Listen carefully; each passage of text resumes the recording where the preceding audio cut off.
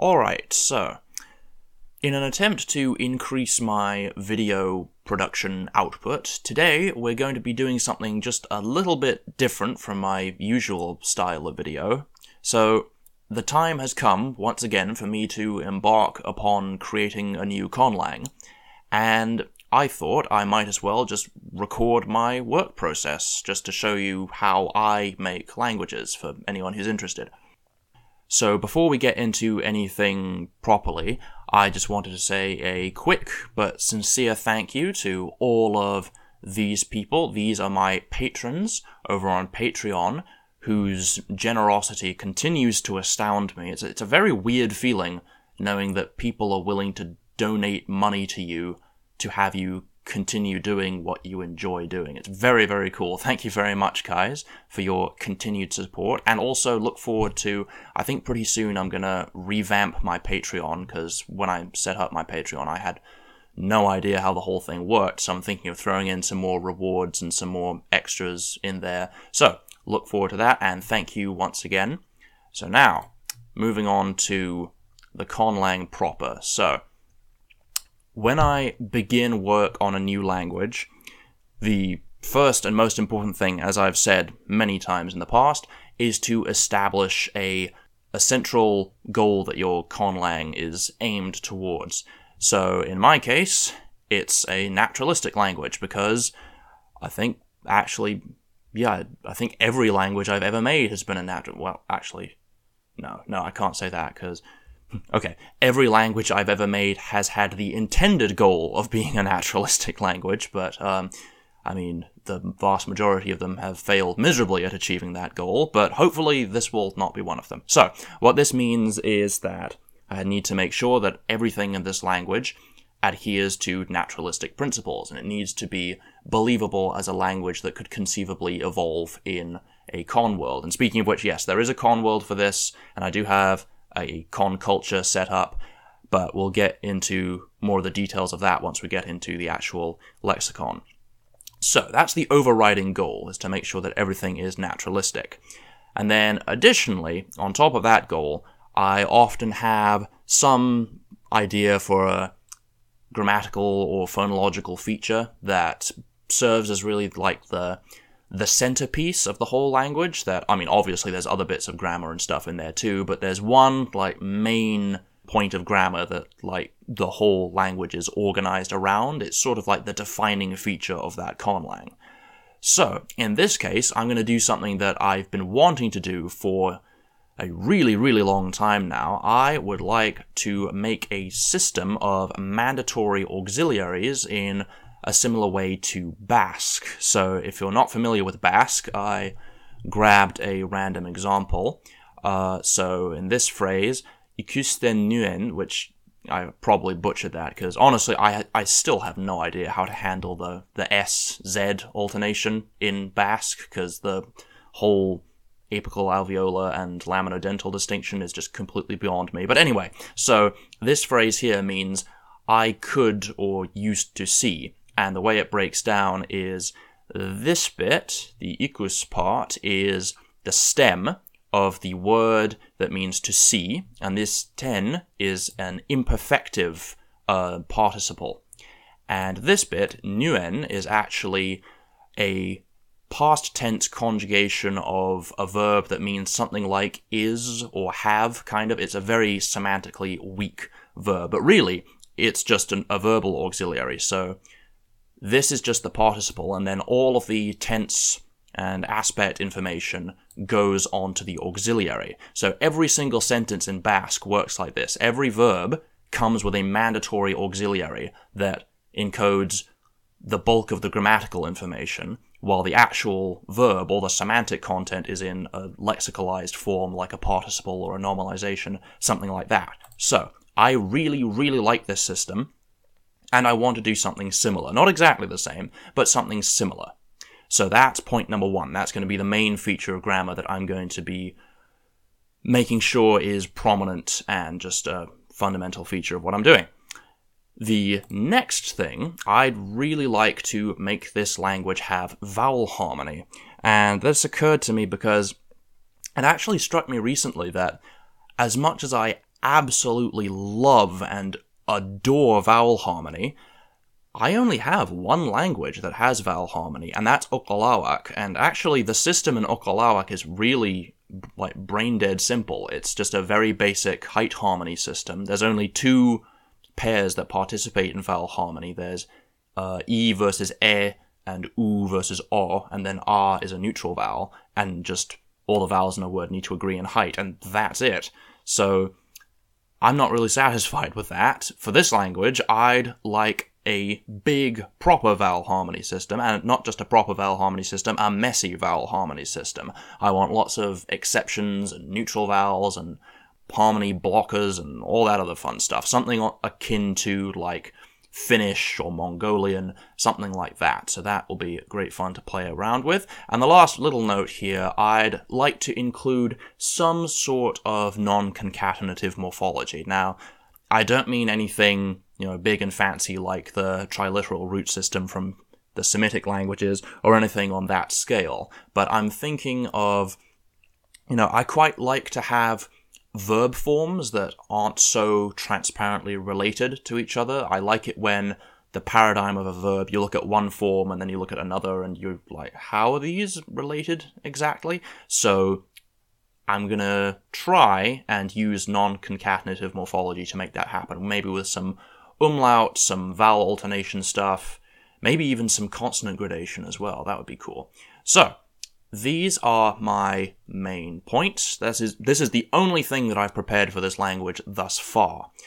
So the majority of conlangers, including me as well, will say that you start with the phonology, then you move on to grammar and syntax and all that stuff later.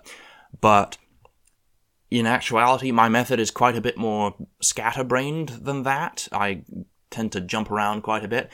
So actually, I start with a sketch for these goals. I try to come up with how they'll be incorporated into the language before I do anything else. So the first thing on my list of priorities is the auxiliary system. So that is actually what I'm going to do first. Now, what we're going to do, I hope this is working. So this is going to be really weird. I'm going to have to practice thinking out loud as I'm doing this. So, where do we start? Well, I really like the idea of having a lexical verb that is rendered as one of several different types of participles or converbs or nominalizations or what have you, and it's accompanied by the auxiliary, which can be rendered in one of several different tenses. We'll call them tenses for simplicity. And then the final tense aspect mood encoding comes from pairing one of the participles with one of the tenses. And it's the combination of the two that actually gives the final encoding. I hope that actually makes some degree of sense outside my own head. So that means that what we'll want to end up with is basically like a table. Man, this is awkward. Like, usually I do this part with a pen and paper, but I'm going to have to practice drawing on a computer, I guess. So we're going to have like a table with like lexical verb forms on the left and then auxiliary verb forms on the right. And so each of the quadrants, those aren't quadrants, what do you call those? Octrants? What do you call a table that's divided into 8 quadrants? Anyway, each one of these boxes is, like this one might be past, and if you combine the same participle with this other auxiliary form, it might be the future, or you get the idea. So, I'm going to have to make a big table. Now, yes, this is obviously, it's going to look a lot more fancy than this when I'm done with it. So for me, the easiest way to do something like this is to think about how the tense auxiliary system evolved.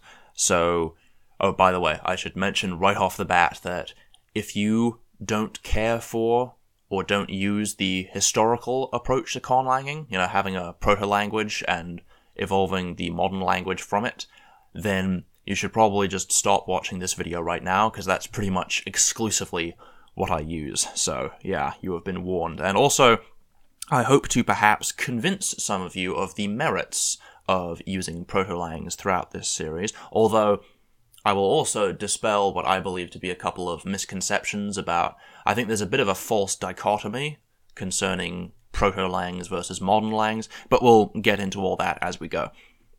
So the question is, where did this auxiliary evolve from?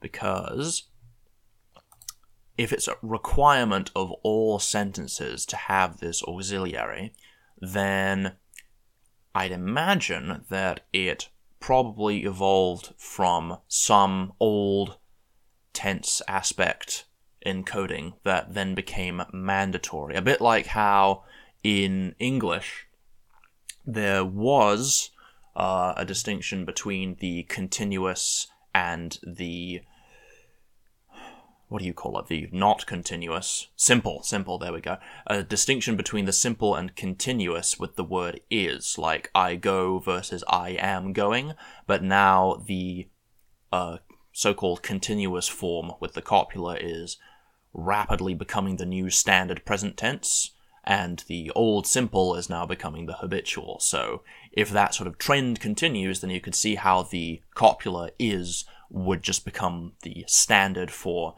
a present tense verb, or even engulf other tenses while it's at it. So what we want to end up with is a system where there's a lexical verb that ends in some sort of participle. I'm just going to call it a participle for now. We'll figure out exactly what it is later on. And then there's an auxiliary, mandatory auxiliary, that has the tense aspect, mood information as part of it. I haven't thought about person marking and stuff like that yet. We'll get into that later. For now, I just want to sort the tense stuff out. So how do we get to that stage? So then, in the proto-language, there wouldn't have been this auxiliary. But how would their tense system have worked? So somewhere between the proto-lang and the modern lang, some auxiliary got incorporated. I'm just going to go ahead and say that it was the copula. So the copula plus whatever the participle is came to be used for some sort of construction, and I don't know what yet.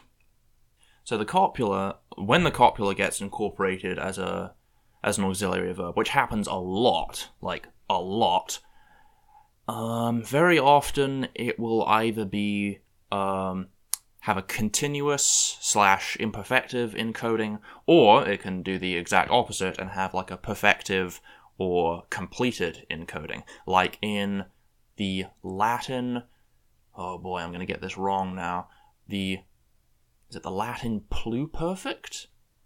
That has the complete paradigm for the perfect copula, just suffix straight onto the verb stem. So then, I'm thinking, okay, if we do copula plus one participle, we get a continuous type thing. And if we do the copula plus some other participle, we get I'll call it a perfect for now. Yeah, these terms will be changed around a lot. I don't concern myself with terminology too much, especially in the early stages. So the copula can, now that I think about it, can also be used to encode the future as well. So like in English, you can say something like, I am to see my friend on Thursday. I mean, it sounds kind of pompous, but you could say that, and that is just the copula plus the infinitive. So I have a third participle, again, not necessarily a participle, I'm just calling it that for now, but that could be used for the future as well. Wow, we've basically got our perfect, imperfect, and future already set up just from the copula. Wow. But this system, you notice that the copula is all in the same form. So what happens if the copula is in a different tense? This is assuming that it's the present tense. So then, or whatever the default unmarked tense is, which is usually the present tense. Alternatively, I could imagine that any of these, especially the future, could actually be the result of suppletion. So, like a future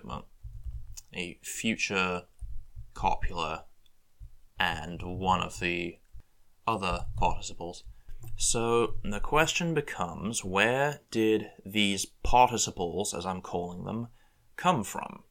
The obvious thing would be to have one of them be just a straight up nominalization. So I'm just going to say one of the participles, we'll just say participle 1 for now, evolved from an infinitive, which in and of itself probably came from just like, infinitives usually evolve from just like a word that means like thing or act, like an abstract noun suffix onto the verb stem. So that's one possible source. Another source could be converbs. I absolutely love converbs, which are like, they're essentially adverbial forms of verbs. So like, rather than using some conjunction like while or after or until or something like that, there would be a specific verb form that encodes that conjunction. I used converbs a lot in Nakachti. That was one of the main things I wanted to do with that language. So I'm probably, if I do use converbs, I'm not going to use them as profusely as I do in Nakachti, but I don't think 1 or 2 converbs would be too much of a problem. So I could have a converb. See, what immediately springs to mind is to have like a perfective versus imperfective converb, because those are the 2 basic types of converb. Okay, so that means if we are going with this converb idea, then if we say that you can combine the copula with these converbs, then that means that, so when used on their own, they'd be just basic adverbial forms, but if used with the copula as the main verb, then that would mean, especially if the copula came from some verb of posture like it usually does, like to stand or sit or lie, something like that, then you could get a form that means, with the imperfective converb, like a continuous thing, like I stand while doing something, would be the basic, the way to interpret an imperfective converb plus the copula. So that would give us our continuous. And for the perfective, it's basically the same thing, except it's like I stand having done such and such, which is like I have done, so that gives us our perfect. Cool, so that actually gives us exactly what we were looking for down here. So it looks like the imperfective and perfective are going to be our 2 key participles, at least for now. Then using the verb on its own would just be a sort of simple aspect, unless there was a system before this that this system then replaced. So there probably would have been some other imperfective, perfective type thing that then this came along and took over. Except, of course, the only verb that would maintain this old system would be the copula itself, and that's where the actual tense marking on the copula comes from. Right. Okay, that gives us something to work with. I'm going to say the system in the old language had an imperfective, had a perfective, and, I don't know, maybe a future. So they would be marked by some other morphological thing that later on in history the copula will then inherit. That means we're going to have those three forms of the copula. So at first this will just be pretty straightforward. So we just combine them like the perfect and the imperfective with the imperfective converb. That would be like I sat while doing such and such, or I stood while doing such and such. So that is a pretty basic past continuous. And then the future, exactly the same thing. I will stand while doing such and such, which is a future continuous, yeah. Then we combine the perfect and the perfective. So that would give us then like a double past, so it would be I stood having done such and such, which would be like a pluperfect. And then the future and the perfective would be like I will stand having done something, so that's a future perfect. I mean, those are pretty straightforward. So the thing is, I want there to be more participle or non-finite forms. That's the word I've been looking for this whole time. Non-finite, there we go. I want more non-finite forms for the lexical verb. So that means that, there is the infinitive. I can do something with that. I think the best way to do it is to say that there was something, there was another participle before the converbs or after the converbs that replaced them or preceded them respectively. If I said that the right way around, I can't remember. So, I like the idea that converbs are so useful. I want them to still be around in the modern language. So I'm going to say there was something around before that. Let's say that there was this mystery infinitive thing that preceded the evolution of any of the converbs. So then, I guess in this older context, using the copula with the infinitive, if the infinitive is just a general, participle type non-finite thing, then using the copula would just add a continuous aspect to it. So it would turn a basic imperfective into a continuous, or maybe actually not just a continuous. What about a progressive? Maybe. I don't know if that's going to have any relevance to anything, but I'm going to call it a progressive because I can do that. And then with a perfective, what is a continuous perfective? Yeah, so we'll call that a past progressive and a future progressive. So that means that when these new forms come along, they will override the old ones. The old ones will weaken in sense to accommodate the new ones. Okay, so actually, hold on.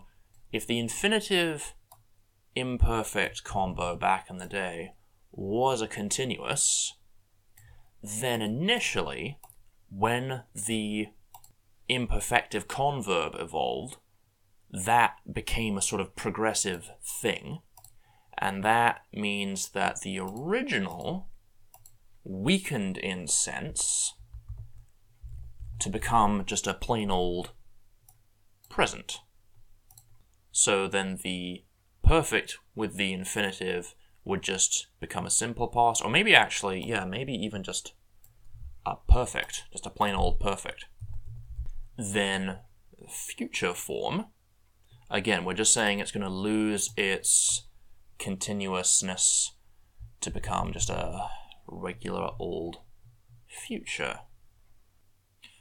I like it, I just don't really like how transparent it is. Like, you can see very clearly that this is the future column, and this is the continuous row, and this is the past, and, you know, it's just a little bit too formulaic for me. Well, it occurs to me that we need not have just one copula. We could have another copula. We could have a locative copula. Okay, so if these are the result of the standard copula mixing with a verb in the infinitive, then if we had a locative copula, how would that affect things? Well, that sort of depends on their etymology. Okay, so what if we say the standard copula came from an old word that means to live? That's a pretty common pathway. And then the locative copula then would come from a word that means to stand.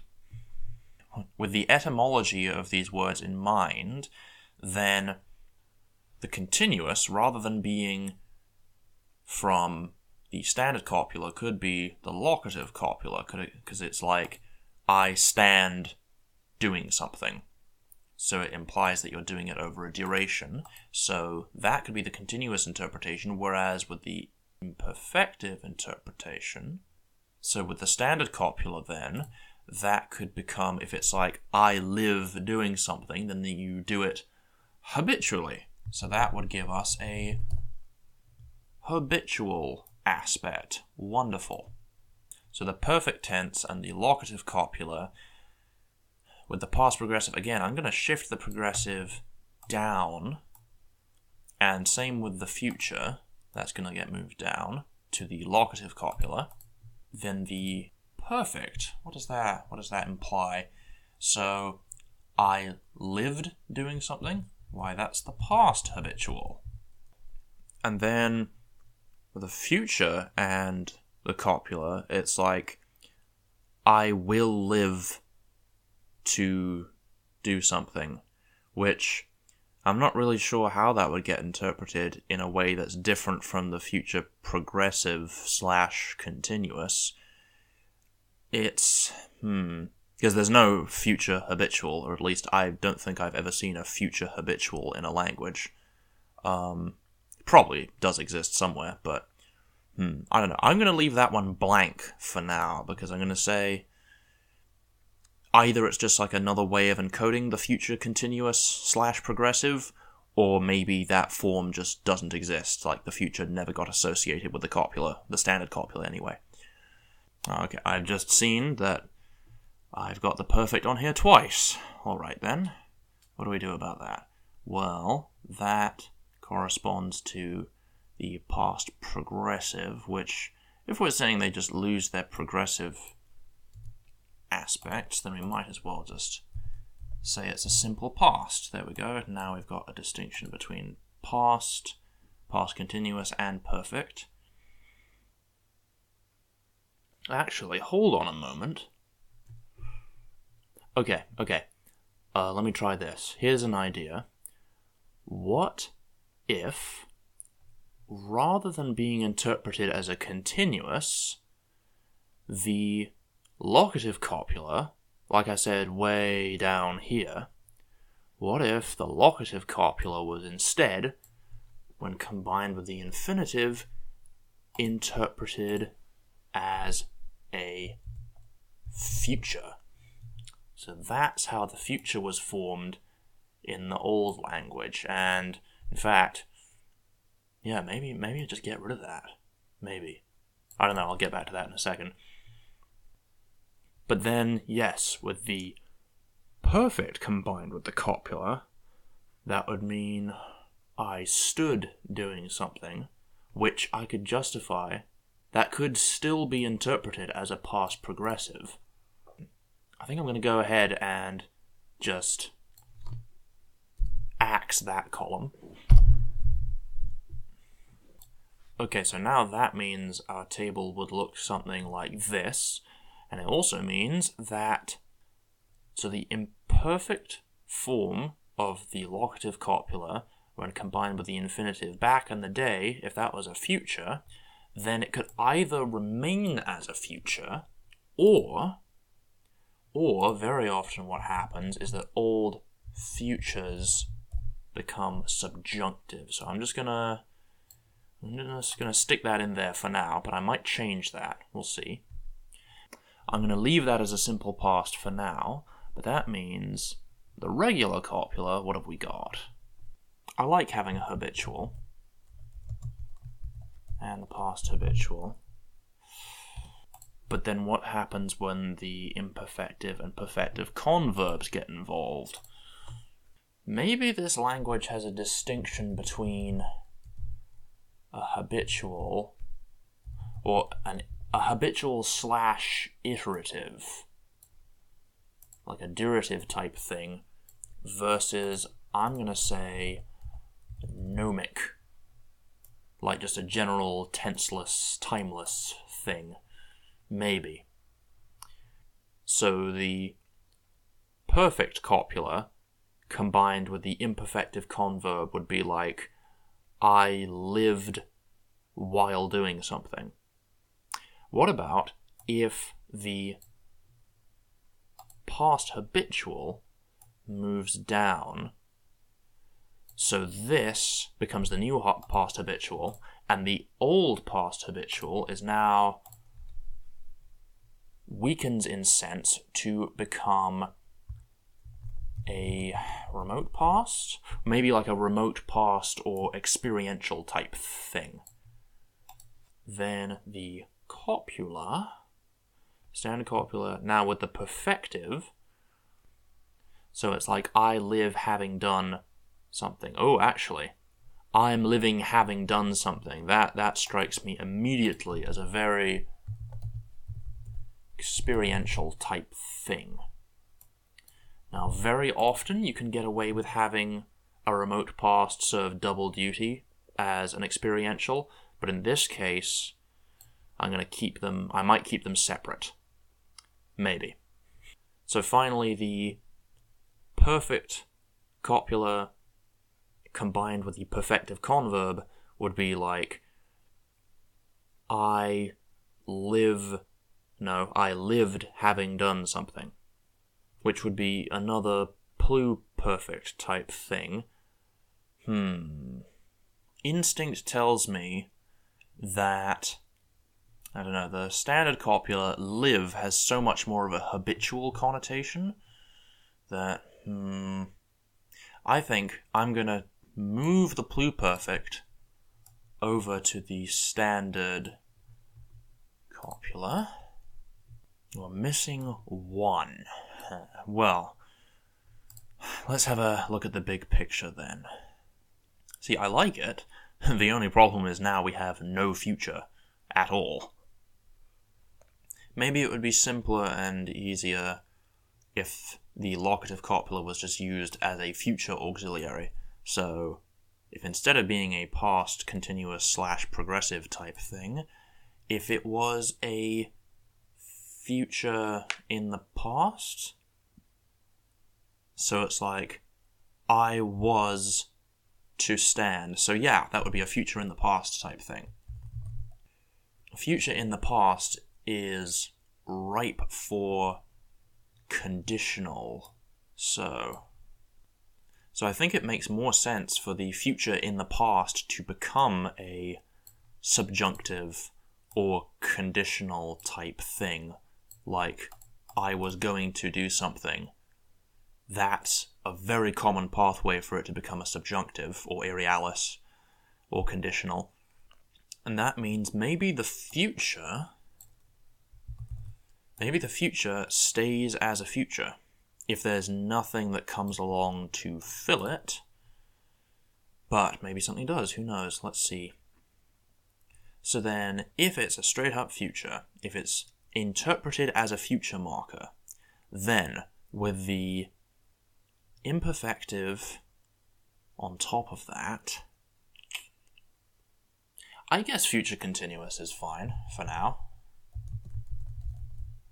We can have a future continuous. I mean, we've already got some pretty pretty precise tense distinctions, so I think we can accommodate that. And then perfective and imperfective combined, so that's like I will having done, so that is our future perfect.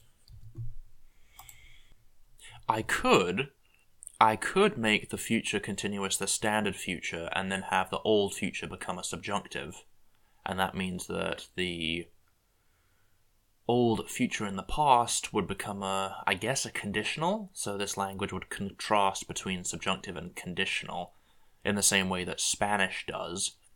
Well, ignoring that for the time being. So then for the perfect combined with the imperfective converb, that's, I think a past continuous is still fine for that, because it's like you were in the past and the action was continuous as you were doing it, so that makes sense to me. And then finally this box then will be the perfect and perfective, which is like I was having done something. So, alright, that, I mean, it makes enough sense for that to be, if that's a perfect. So in fact, I could get away with calling this the straight up imperfect, or past imperfect if you prefer. I always think of the imperfect as happening in the past anyway. Actually, hold on. Does it make more sense to have... So it occurs to me actually that this perfect we've got here, that combination of perfect and perfective, since it's a double past, that's really crying out for, I guess a pluperfect, because it's like, I was standing having done something. So, see, the copula is really tied up in tenseless stuff, or like durative. I guess that's the general theme, is that the copula is like durative. So what if then for the perfective, if it was originally a past habitual, with the perfective on top of that, it would be like... So I can see that turning into an experiential. Of course, another problem that I've just seen is that we have no present tense at all. Okay, that's a problem. I mean, sometimes you can get away without having a present tense, but I think in this case, we're making some pretty fine tense distinctions here. So I think it only makes sense to have a present tense. The question is, where and how? Okay, hold on, wait. I think I got it.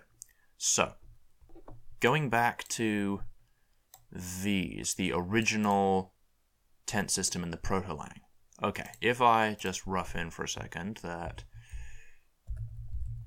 the imperfective is unmarked and the perfective is marked, then that means that maybe this one, the imperfective plus copula, is not a habitual, but rather, so in the basic system, the unmarked imperfective just means that the event happens, and it's implied that it has a duration, but it's not emphasized.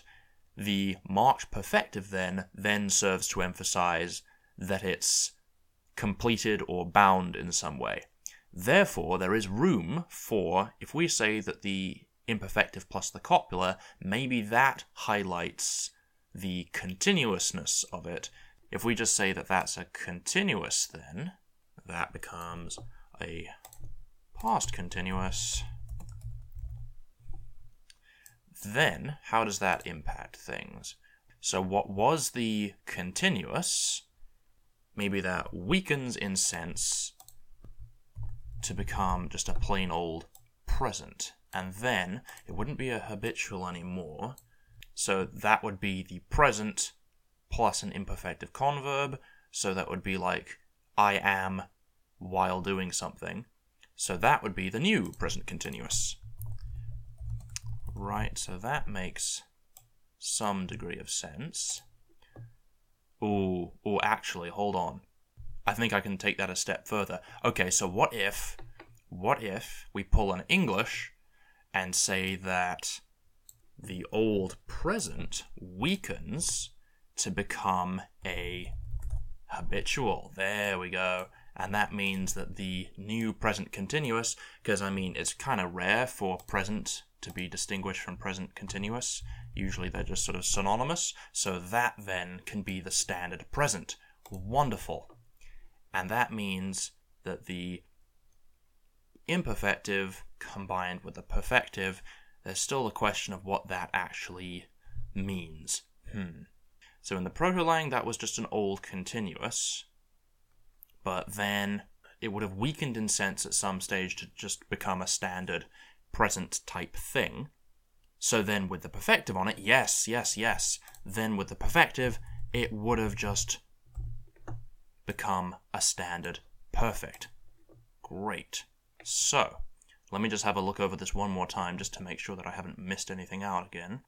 The more I look at it, the more I don't like the future continuous thing. I think I'm going to get rid of that and instead have that.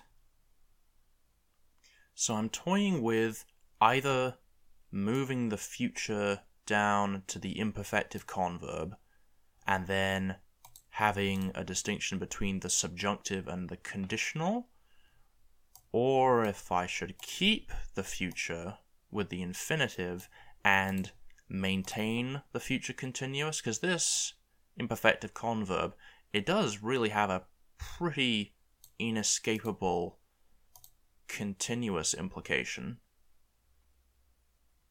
I think I'm just compelled to move the future down and then move the subjunctive over and have that one be conditional.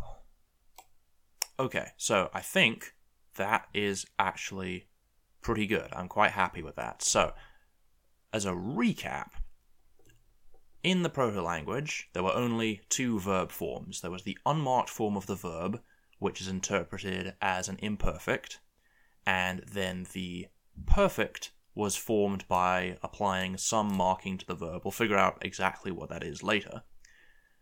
And that marking served to signify the, for lack of a better term, completedness of the verb. Then, two constructions involved using the two copulae as auxiliary verbs. So then the standard copula combines with the imperfect verb form to create a continuous interpretation, and the perfect verb form for the past continuous. So yeah, really the copula, the standard copula, basically began its existence as a verbal auxiliary that encoded the continuous or progressive aspect. Then the locative copula was used as a sort of future.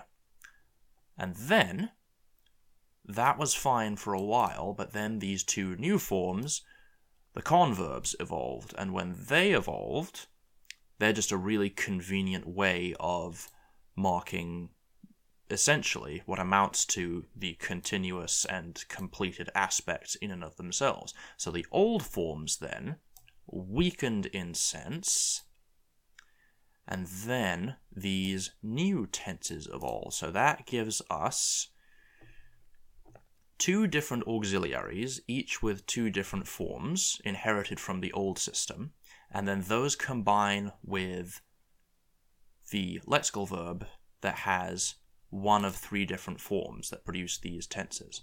So, I'm quite happy with that, and I think I'm going to call it there for now. I might dwell on it a bit and maybe tweak a few things, and if I do, I'll update you in the next one.